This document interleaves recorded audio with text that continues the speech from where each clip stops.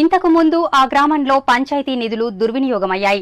దీనిపై విచారణ జరిపిన అధికారులు సొమ్మును రికవరీ చేశారు. అయితే ఇటీవలే మళ్లీ నిధులు దుర్వినియోగం అవడం చర్చనీయాంశంగా మారింది. ఈ సందర్భంగా అధికారుల తీరుపై గ్రామస్తులు ఆగ్రహం వ్యక్తం చేస్తున్నారు. గతంలోని మెదక్ జిల్లా నార్సింగి గ్రామ పంచాయతీ నిధులు దుర్వినియోగం కాగా గ్రామస్తుల ఫిర్యాదు మేరకు అధికారులు విచారణ చేపట్టి సొమ్మును రికవరీ చేశారు. అయితే మళ్లీ 9 లక్షలు స్వాహా కావడంతో గ్రామంలో చర్చనీయాంశమైంది. దీనిపై గ్రామస్తులు కన్నెర్ర చేశారు. నిధుల గోల్మాల్లో అధికారులు చేతివాటం ఉన్నందునే చర్యలు తీసుకోవడం లేదని గ్రామస్తులు ఆగ్రహం వ్యక్తం చేశారు. గతంలో 31 లక్షలు మరుగుదొడ్ల నిర్మాణం పేరిట అవకతవకలు జరిగిన విషయం తెలిసిన తర్వాత కూడా 9 లక్షల రూపాయల నిధులు మళ్లీ మాయం కావడం అంతర్యమేమిటని గ్రామస్తులు ప్రశ్నించారు.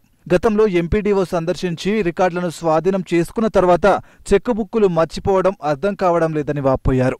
గతంలో 31 లక్షల రూపాయల రికవరీ అయిన తర్వాత మళ్లీ ఇప్పుడు 9 లక్షలు గుట్టుచప్పుడు కాకుండా 5 చెక్కుల ద్వారా డ్రా చేశారని, వెంటనే వారిపై చర్యలు తీసుకోవాలని గ్రామస్తులు ఉన్నతాధికారులను కోరారు.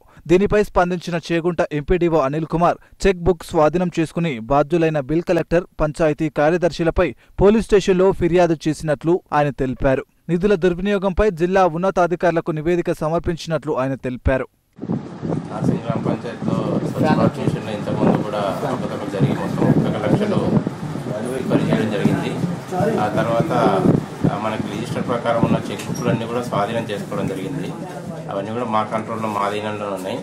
అయితే రిజిస్టర్లో ఎంటర్ కానీ ఒక చెక్ బుక్ ఇప్పుడు నోటీస్లోకి వచ్చింది. ఇప్పుడు మనకు అది దాని నుంచి ఇప్పుడు 5 లక్షల రూపాయలు 9 లక్షలు 5 చెక్కుల ద్వారా 9 లక్షల రూపాయలు హైదరాబాద్లోని ఖాతాలకు జమ అయినట్టు బ్యాంక్ మేనేజర్ గారు మనకు తెలియజేశారు. ఆ రిజిస్టర్లో ఇది ఎంట్రీ కాలేదు, అంటే అది వచ్చిందనేది మా నోటీస్కి రాలేదు. దానికి తర్వాత ఇప్పుడు అది ఆమె నోటీసులో జరిగిందా, ఆమె నోటీసులో ఉంటే, ఎందుకంటే ఆమె సంతకాలు ఉన్నాయి కాబట్టి ఆమె నోటీసులు ఉంది, కానీ ఆమె ఎందుకు ఎంటర్ చేయలేదు, ఏం జరిగింది అనేది కార్యదర్శి గారు లేకపోతే ఎవరెవరు దాంట్లో ఇన్వాల్వ్ అయ్యింది అనేది ఇంకా డీటెయిల్గా లోతుగా ఎంక్వైరీ చేస్తే కానీ తెలుస్తుంది. దానికోసమే పోలీస్ కేసు చేయడం జరుగుతుంది. గతంలో 31 లక్ష ఎస్బీఎంలో 31 లక్ష అవినీతి జరిగింది. అదేవిధంగా ప్రస్తుతం 9 లక్షల రూపాయల చెక్కులు 9 లక్షల రూపాయలు 5 చెక్కుల మీద తీసుకోవడం జరిగింది. దీని అంతటికి కారణం ఏంటంటే అధికారుల నిర్లక్ష్యం అని స్పష్టంగా తెలుస్తుంది. అధికారులు హస్తం ఉన్నట్టు మాకు అనుమానం వ్యక్తం అవుతుంది. ఇప్పటికైనా అధికారులు స్పందించి అమౌంట్ డ్రా చేసి చట్టరీత్యా వాళ్ళపైన క్రిమినల్ చర్యలు తీసుకోవాలని మేము కోరుతున్నాం. నార్సింగి గ్రామ పంచాయతీలో గతంలో 31 లక్షల రూపాయల స్కామ్ జరిగితే దానిపై డిపిఓ గారు విచారణ చేసి రికవరీ చేయడం జరిగింది.